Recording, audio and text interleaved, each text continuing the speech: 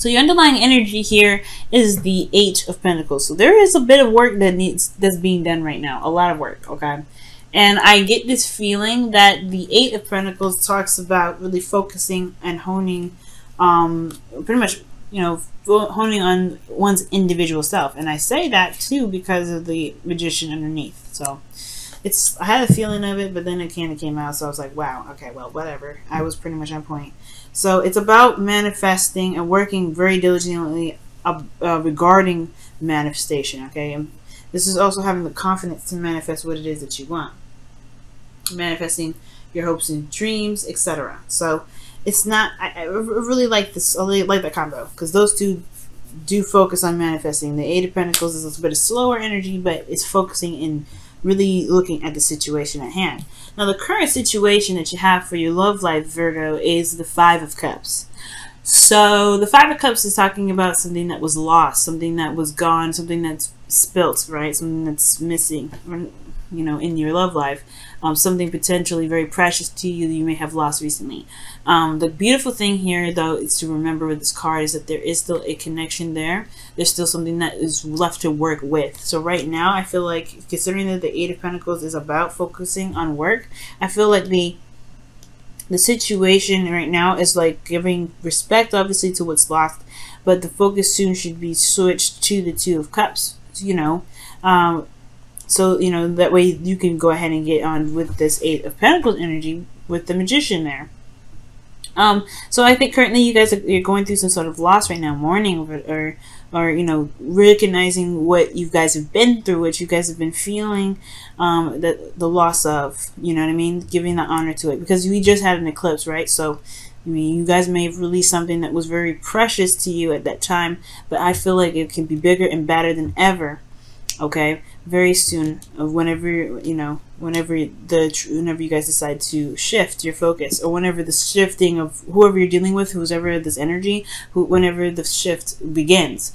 But the goal in the relationship is the Two of Pentacles. So this is about picking and choosing, what it is that you want, what it is that has a value to you, or value in the relationship. It's really kind of, you know, I feel like this is the decision making of it, right? Looking at what's of value to you, figuring out, weighing the pros and cons, weighing the value of each option. I don't think this is juggling two people, but I do feel like this is potentially trying to figure out pick an option that's of value to the relationship, or to, you know, your future in your romantic life. Okay, it's very interesting. The thing that's kind of keeping you from being able, though, to look at, or to maybe blocking you from making the decision right now, or being solid on a decision regarding these cups, is because, well, I mean, think about it. The Two of Pentacles is focusing very much on the practical, right? This person is looking at the pentacles that's juggling, and the waves of his emotions are going kind of insane. It's unaddressed, it's unlooked at. And the only way for him to truly figure out what he truly wants, he has to look at what he feels about each option. And that's where the blockage comes in, the Nine of Cups. The Nine of Cups is all about your emotions, your wish, what you feel from what you want, right? What is it that you want? I don't know. There's a lot of looking at what it is that you want. I feel like you want, I don't know what you, I don't know if it's necessarily want per se, but I feel like with the Nine of Cups, maybe you don't know what you want, or you don't know how you feel, or the relationship itself, like there isn't really an idea of what is desired from the connection right now. And it could be because somebody may have taken a step back, or maybe or perhaps Virgo, even you may have been feeling emotionally done with the connection, or done with the situation. Not that you want to break up or anything like that, but there was just something that was dissatisfying in the relationship between both parties. It could be that you're dealing with somebody that was feeling dissatisfied in the relationship, and you don't kind of know how to move forward from that, or something, right? But there's something in regards to this relationship that's coming up here that's showing dissatisfaction in the past, and somebody, going about their own direction to find their cup, find that ninth cup, find whatever makes them feel happy. Okay, so there's not, somebody doesn't know what they want. Somebody's not really certain about how they feel about the connection, or especially where they want to take it. But that's where the hard work comes in. I think that's where the focus it comes in as well, is because it's looking at closely and deeply into one's emotions. Now, your advice, you have the Four of Wands, and this is talking about being in the moment in a way, because the Four of Wands talks about, stability, support, and security. Okay, it talks, well, not necessarily stability, support, and security. My bad. This is not Ten of Pentacles. This is the Four of Wands. This is about stability and reaching a higher place of commitment. But this is celebration, right? And appreciating that for where you are. And I feel like I'm not saying that you guys are being ungrateful or anything like that. That's not what I'm saying when I say this. But I do get this feeling that perhaps what they're trying to say is, it's like, if you focus in the moment and just enjoy what you have in the moment, I feel like what you want will come up. I feel like what you're looking for, or what this relationship, what's desired from this relationship, will become more clear, as far as the dream, as far as the wish, as far as the direction. Because right now, I feel like the relationship is potentially in a pretty stable place.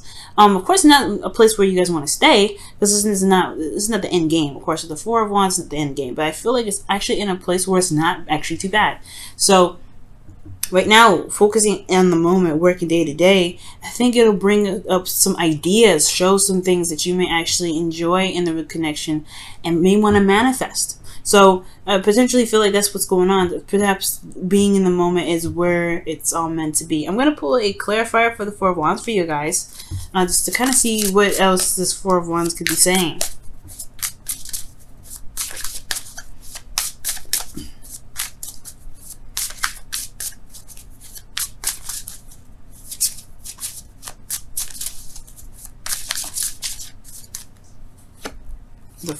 See the Three of Cups, yeah, and this is talking about celebration. This is a union of people, cups. This is people that are in your close circles or close quarters. So I feel like this is kind of like talking about celebrating and enjoying what you have right now, having a party, throwing a party, enjoy the connection that you have right now. Because I feel like if you enjoy the connection now, you'll know what you want later. It's weird, right? Because you're like, if you don't think about the future and don't think about making a decision about where you want to take it, don't have that stress on your back, then I think the manifestation of what you may want later on what you exactly want will come about. Okay? Or the thing is regarding the situation, perhaps the goal is that there is like trying to figure out how to kind of go about beginning to utilize these pentacles. Maybe there's a juggling. Maybe there's a desire to not juggle anymore, kind of having to, keep the balance. Maybe it's because there hasn't been really a lot of action on doing what it is that this relationship is desired to do, or wherever the direction is desired for this relationship to take. So there isn't focus that's like focusing on itself, focus on the situation itself, focusing on the relationship, that can potentially help build the stability that you and your partner could be looking for, or building in a direction where the person that either you're seeing or dating, or either being ready to date, being comfortable with where you are and being good with where you are and celebrating where you are, which is a very stable space, is how you're going to manifest ahead. But I feel like it's recognizing what you can be content about in this moment. Because internally, guys, how you guys are feeling? You guys are feeling pretty darn serious and a little bit detached with this Queen of Swords. So it's not really looking at this thing with your heart. It's looking at it with your mind. Because the Queen of Swords is very logical. She's very logical and she's very detached especially when it comes to making decisions and looking at situations. She's very analytical. So the situation, how you guys are feeling, is very detached from the situation. It's looking at it very clinically. So perhaps the situation is having a hard time manifesting and building itself, especially because what's being looked at potentially is not really, there's not a lot of feeling happening. Like this, because the Queen of Swords, she doesn't feel. She's not emotionally. And she's not emotionally ruled. She protects her emotions with the truth of her boundaries. She knows what she wants. She knows what it is. So potentially, you guys know what you guys want. It's just about It's just about really pretty much manifesting that. It's a bit of a hard time for either you or the person that you're in your relationship with. Perhaps, I have no idea. I think most importantly, I feel like it's honestly that you just, maybe there's no idea what you guys want, or maybe there's no idea what what you want out of the relationship, or what your partner wants out of the relationship, and it's just focusing on being together. That's the purpose. But how you feel is the Queen of Swords. So it's not looking at the situation with your emotions. It's looking at it with your mind. So it may be a little bit harder to figure out what it is that you want out of a connection. And your hopes and fears are showing the Seven of Swords. Okay, the Seven of Swords, and that's kind of like taking it. I don't think it's a fear of taking a risk, because I feel like you kind of don't care. If the change is happening, it's happening. It is what it is. You're willing to do it. I mean, the Queen of Swords is fearless, so I don't think you're afraid of the change whatsoever. But I do get this feeling that maybe you don't want to avoid something, or maybe you don't want to miss something, perhaps. But I feel like, most importantly, this is just like talking about the change, right? You're willing to do what you need to do to get things done. If it puts you in a very uncomfortable spot, whatever, as long as it's where you want to be. Because you don't want to mess around. I guess you don't want to be in an energy where you're not growing, you're not doing anything, and it's just constantly just, looking at what's missing. We're looking at what's no longer there. And I feel like you want to change the situation, or change the relationship to what you want it to be, right? To focusing on what you have left. Because I feel like, honestly, Virgos, you have been shifting your focus. You've been shifting your focus, and this is the process of doing that. The Eight of Pentacles. I feel like somebody either is focusing on what's missing. The relationship itself is like, it's a very big highlight of what's missing, but I think you're trying to shift your focus, but it's kind of hard when there isn't really much of a dream in this relationship. So your outcome, you have the Nine of Pentacles, which is awesome. Nine of Pentacles and Nine of Cups in this reading is very powerful. Because that's not just talking about confidence. It's not talking about being able to manifest abundance in your life, but it's also talking about feeling very grounded within yourself and knowing your ability to manifest the dreams that you have and the security that you're looking for, and being very comfortable with where you are, right? Building a safe space or a solid ground for yourself in your relationships. Because you know what you want, and you know what you went for, and you know that you have everything it takes and everything you need to build and to make whatever you want to make. So totally amazing. So in your love life, though, I feel like, honestly, it's just that it's the only thing that's missing is this Nine of Cups. What is your wish? What is your dream? What do you want to take this relationship? Where does this relationship want to go?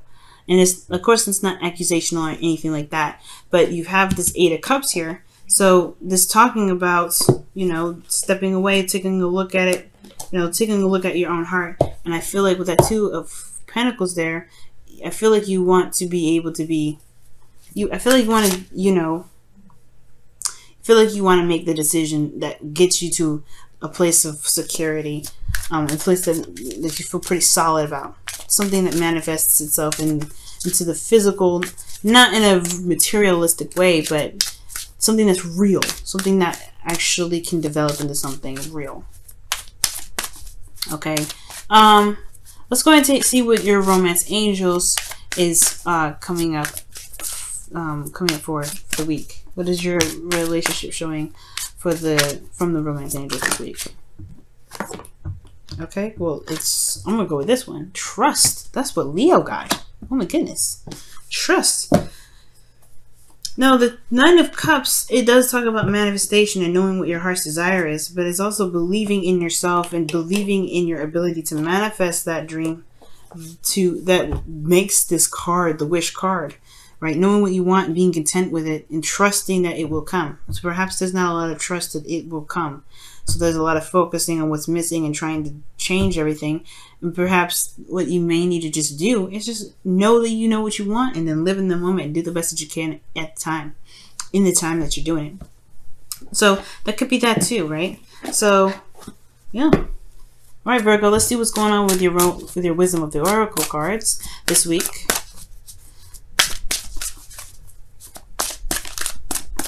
There's no judgment here, Virgo. I get that. Okay.